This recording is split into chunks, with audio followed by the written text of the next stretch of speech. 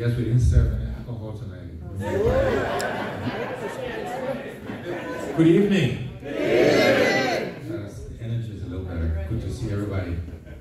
Let me, first of all, thank the organizers of this wonderful event, the Georgia chapter of the Southern region of ANC Global. Did I get that right, Alexa? Yeah.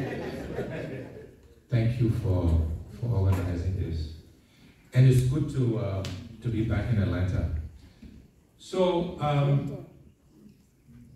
will just cover two topics tonight. This will not be a long speech.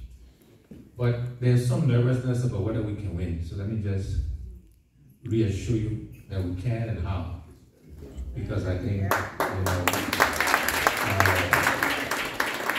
and then I will briefly describe the Liberia we're trying to aspire to develop. So there is a lot of good work happening on the ground to make the case to the Liberian people. We have teams in Nimba. We just sent teams into Grand Pastor, into Bong. We're organizing teams to go into Magiri, into the Western Cluster. So there's mobilization efforts happening on the ground as we speak. So it may not be all visible, but there's work happening.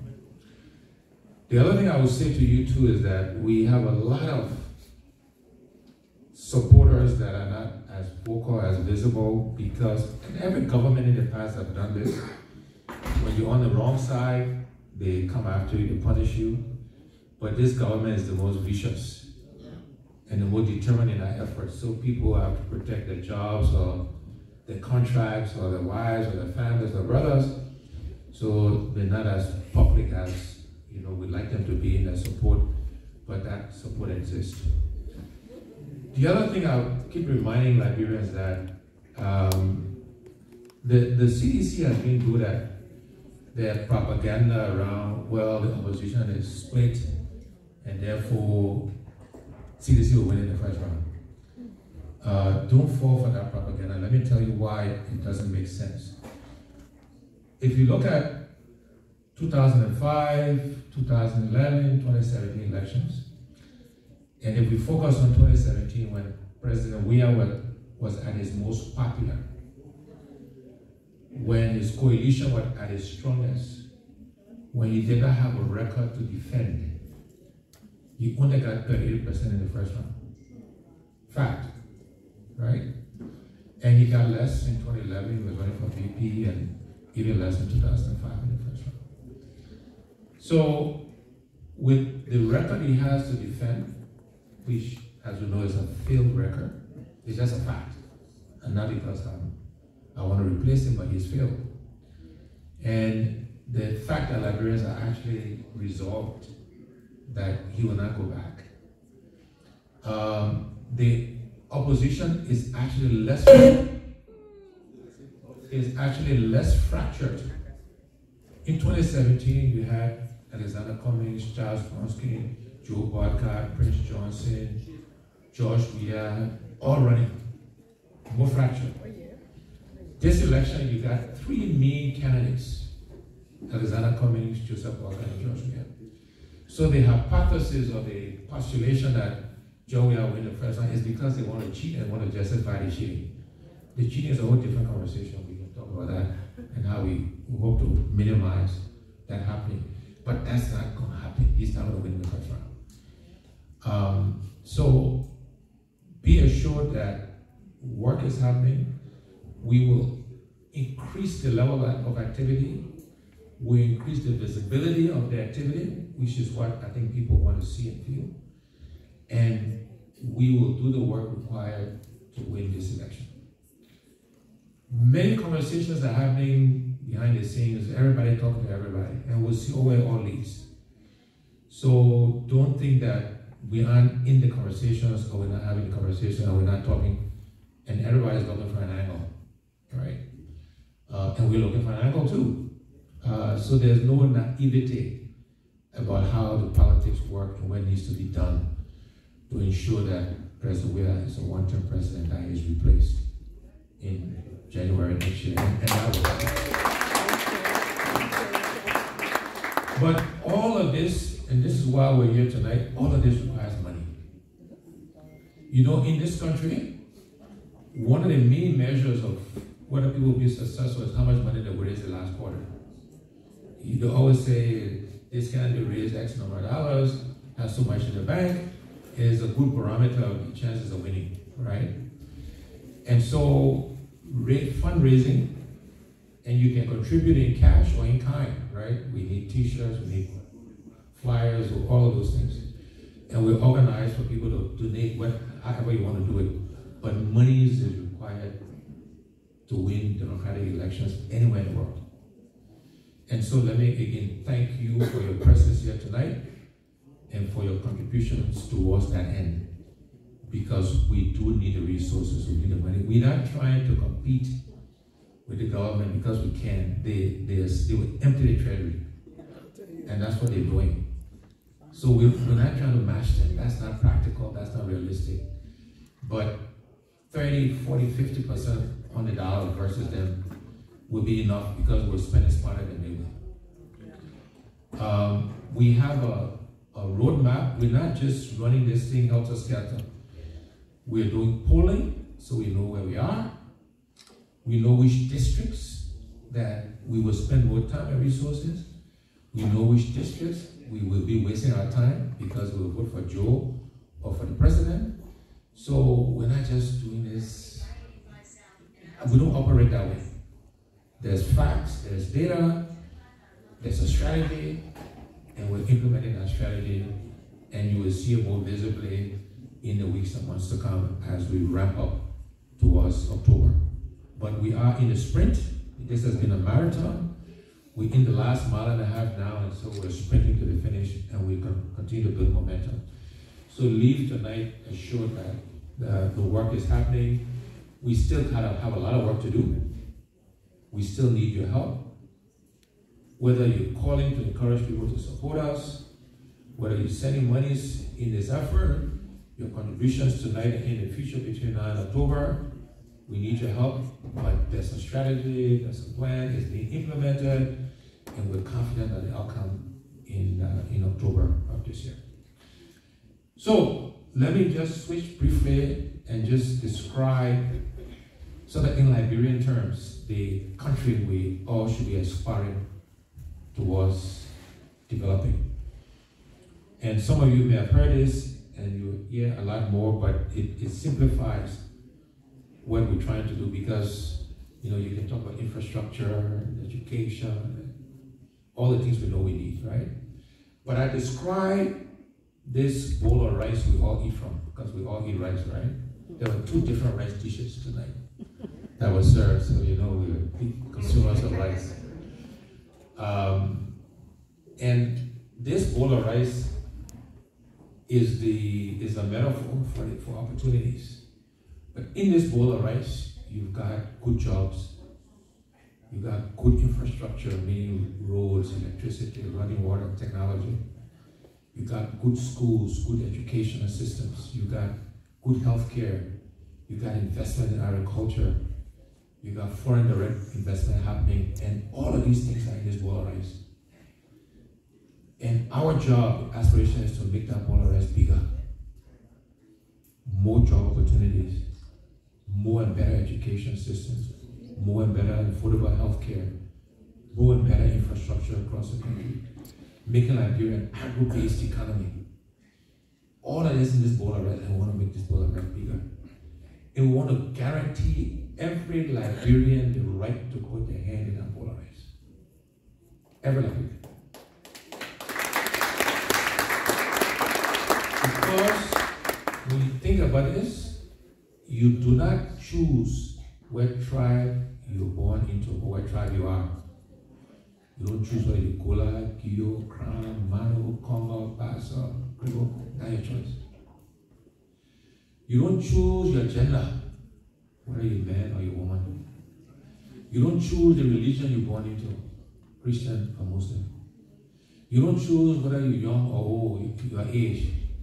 And so none of these things should give you an advantage or disadvantage over anybody else, because it's not your choice. So we want a Liberia where every Liberian is guaranteed the same opportunity, only thing that will limit your ability to eat in that bowl of rice, one, you gotta follow the rules. You have to obey the law. If you steal, you rape, you kill, you break the law, we're not able to eat the bowl of rice. But that's a choice you make. You don't choose your tribe, your religion, your gender, your age, your ability or disability, but you can choose to follow the rules or not. If you don't obey the law, we're not able to eat the bowl of rice. We'll punish you. The other thing that will limit how much of that rice you eat if you're lazy. If you're lazy, you're not eating much of the rice. If you're industrial, you're sure you eat more of the rice. But that's also up to you. That's a choice. That's the Liberia we want. Today, if you're not a seditious, you can't put your hand in the bowl of rice. In the past, the Congo boys would kill the rice for themselves. That's not the Liberia we want. All of this big shot business, do you know who I am? We're getting rid of all of that.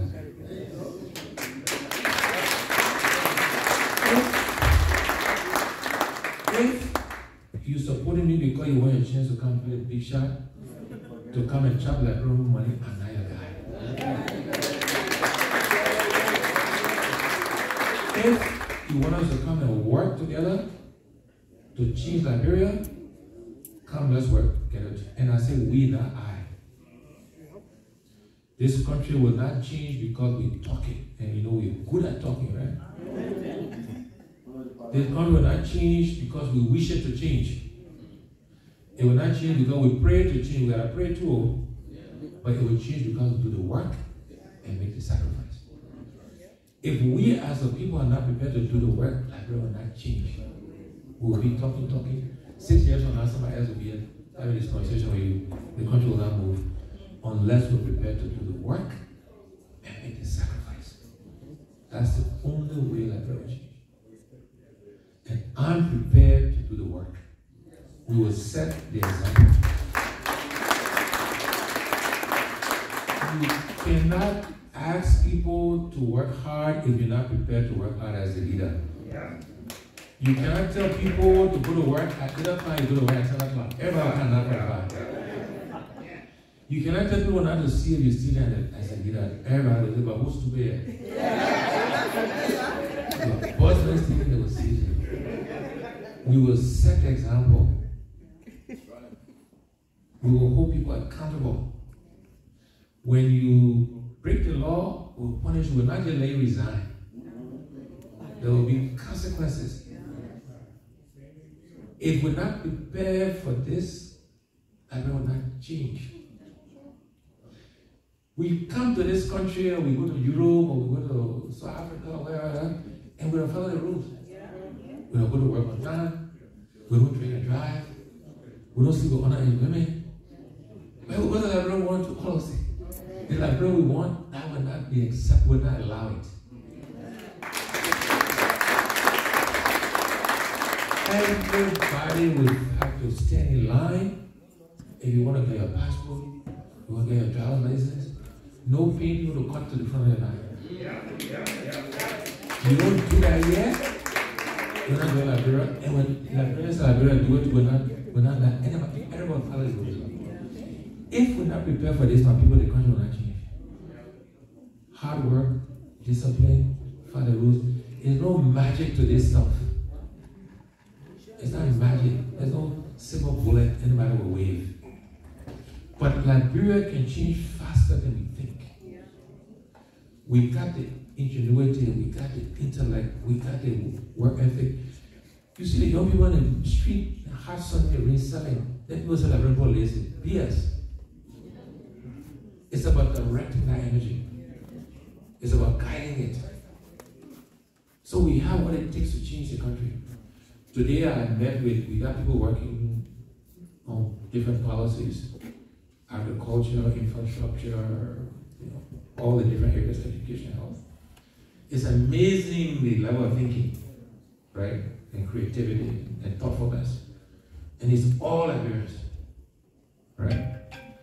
And by the way, we will invite partners to work with us. Because we will need the help, we need the resources. But we will be clear about what we want them to help us do. So rather than telling us what they want to do, now at the end of the day, it's their money, so they will have some say. right? Let's be practical. But we will be clear what we want to accomplish in every sector, what choices we'll make, what priorities we'll set, and then we'll ask them to help us achieve our objectives. But we gotta lead that. We gotta own it. We gotta own the country. We gotta own the problems. We gotta own the solutions. We gotta tell our own stories. But everybody in this room, everybody on the ground, gotta be better. We'll show up the lead if they want this country to change. And then it will change faster than anything else. Today, in the past, it's been like, and today I often describe that we protected by this pepper bush, but not in the pepper bush. So let's grow the pepper, then we can regulate it, we can protect it. And so we encourage risk-taking, we encourage experimentation. Because there's nothing there today anyway, so why are we kidding ourselves? Let people try, let develop, let them grow the pepper, then we'll come and regulate it. But this is the kind of thinking we need if we're going to change Liberia. And we have to be determined to do it this October. Liberia cannot go another 6 years of the Weah-led government. We cannot let that happen. We deserve a better country. Our country don't reflect who we are. And it needs to start doing that. And it's not enough for Liberians to say, oh, I'm not getting involved in politics. You know, that pisses me off. Because politics affects everything. And particularly in our country, in African countries in general, it touches everything. And whether you support me or you support Joe Bonkai, don't support Joe Weah, please. Or somebody else, get involved. Get involved. Help. The country will not change if you just are spectators. If you just want to talk.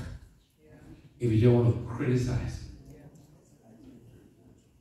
Suggestions are always welcome, but can't help us implement a suggestion. Very important.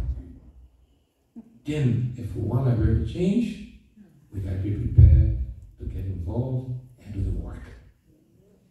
If we do that, our country will change. So let me thank you again for this wonderful evening. I will not start naming names because I'll get in trouble. We will leave people out, people will be offended. So to all the organizers of this event, thank you. For the performers, for everybody here, all the contributors, your presence here is a contribution. We thank the ANC. I think we got CPP USA people represented here. We thank everybody for your presence, your contributions, because we need it. And leave here believing that we can change our country. We have the know-how, we have the knowledge. Liberia have had a lot of firsts, right? So let me remind you, the origins of the West today, the African Union, OU, was in Senegal, on the top one. The reason why Liberia is a maritime nation, multiple reasons, but Liberian lawyers were involved in writing the laws of the seas. Development banks that you have around the world today, you have LBDI, it's no longer developed, it's more commercial bank now, but you got the African Development Bank, the European Development, all these banks. African economies were involved in that concept of development banks because you didn't have any capital markets, long-term finance for businesses. And the list goes on and on and on. The first female president in Africa is a Liberian, was a Liberian. So we have a lot of firsts, we have a lot of things to be proud of, to build upon. And we will grow that bowl of rice. We'll guarantee every Liberian a record player and a bowl of rice. And we can grow that rice faster than you think. Thank you. God bless you. God bless Liberia.